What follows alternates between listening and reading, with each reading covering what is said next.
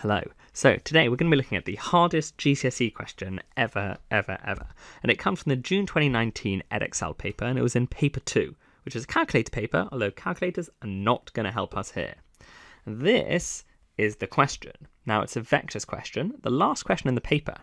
But weirdly, question 1, or part A, is going to lull us into a serious false sense of security. And then part B is going to absolutely blow our minds. So let's see part A. We're trying to express FE in terms of AN or B. So we're trying to find FE. Now to do that, we're going to go FC, CD, DT. We're going to use this journey because we know all these pieces. FC is A minus B, CD is just A, and DE is just B. So to do F to E, we can actually just go FC, CD, and then DE. And then when we collect like terms, we have 2 A's, and minus B plus B cancels out. So it's just 2A. So FE is actually just 2A. Pretty simple for 2 marks, feeling pretty confident. And then we get to the absolute monster of a question. M is the midpoint of DE. X is the point on FM, so that's this point here, such that FX to XM is something to 1. So we have a ratio of FX to XM. And we get told that CXE, so let's draw that in, CXE is a straight line. This is a straight line. Work out the value of N. Okay, maybe this isn't that tricky. My initial thoughts would be, if this is the midpoint, why don't I do some redefining and actually call this B over 2, and this bit B over 2. So dm B over 2, me B over 2. And actually the way we're going to answer this question, and I would suggest pausing the video, trying it for yourself. And just for record, this was 4 marks. So think about how much work we did for 2 marks in part A, and I'll think about what we might need to do for 4 marks in part B. So pause the video, try yourself.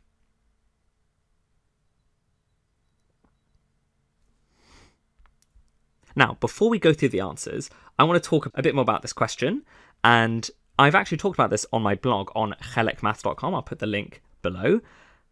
And because this question does rely on some pretty tricky A-level knowledge, or it can rely on that, and I think the most elegant solution that we're going to talk about does rely on that. So in this blog post, I talk about the question, I talk about the very overcomplicated answer in the mark scheme, and then go on a journey about equating coefficients, and how that could help us answer the question. And then I give some other similar but easier questions that all build up to this final question. And actually I give a nice scaffolded way that you could answer this. So I will link this in the description. And now let's get to our question and answer. So the way we're going to do this is we're going to go from F to X, from here to here. We're going to find fx. And we're going to find fx in 2 different routes. And because of how vectors work, those 2 routes, or any way we get from f to x, have to be equivalent. In the same way that any way we go from f to e, whether we went from fc to cd to de, or just straight from f to e, is always going to be 2a, any way we get from f to x is going to be the same. So all we need to do is we just need to think about this in 2 different ways. So one way we're going to go is we're going to say that fx is fc plus cx. fc plus cx. Like that. And another way we're going to think about this is the fact that fx is just some amount, we don't know how much, but it's some amount of fm. So we're going to say it's some amount, we're going to call that k, of fm. And we know it's these 2 things. So now let's start defining each one. Let's start with filling in some of these gaps. Now we know that FC is A minus B. We get told that in part A. Do we know CX? Well, CX is just some amount of CE. Some amount of CE. So we can call it M, which is just some amount of CE. So we're going to need to find CE as well. So the vector CE, well, we can call that CD plus DE. So we're going from C to D and then from D to E. So that's going to be CD is A, so it's A plus B. So CE is going to be A plus B. So now we have all the pieces for our first one.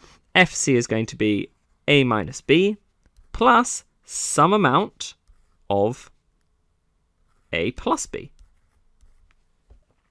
Now similarly, for our second one, so that was our first method, and our second method of going from F to X, it needs FM. So let's find FM.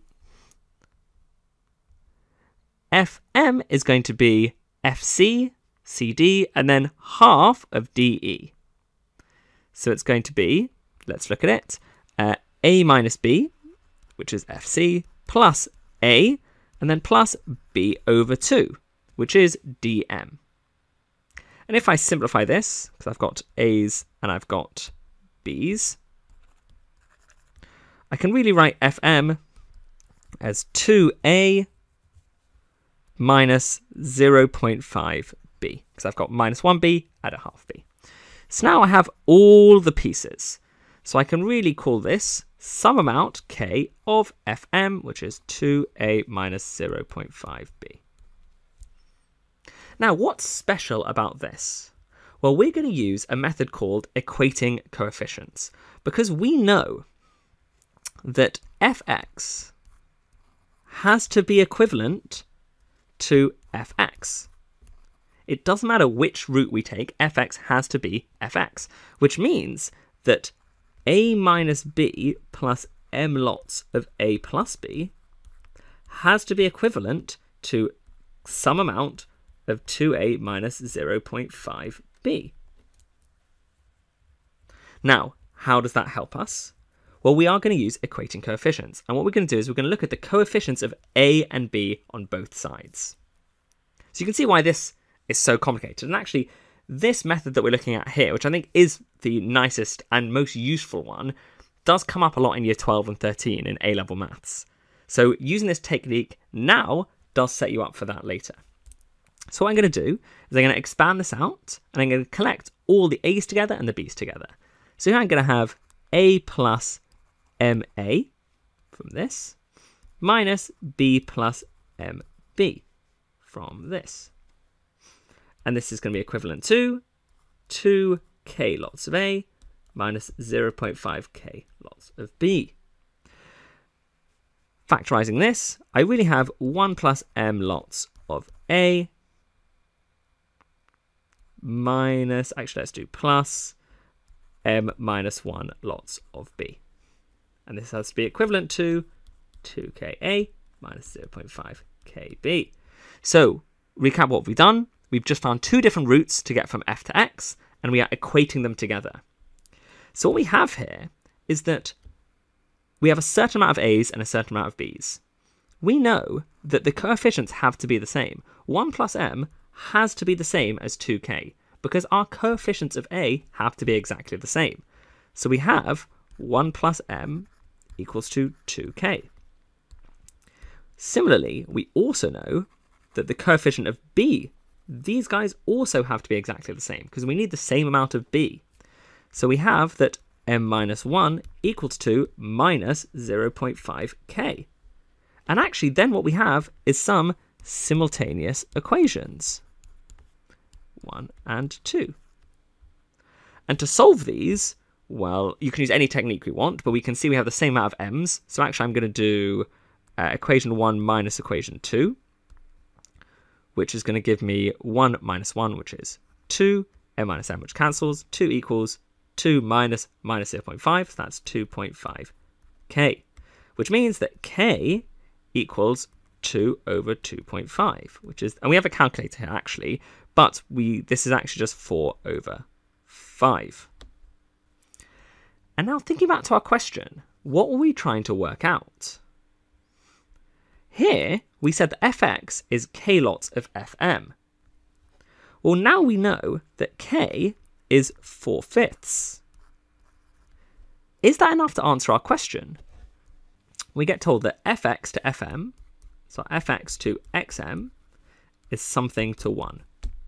And now we've just found out that fx is 4/5 of fm, 4/5 of the whole thing.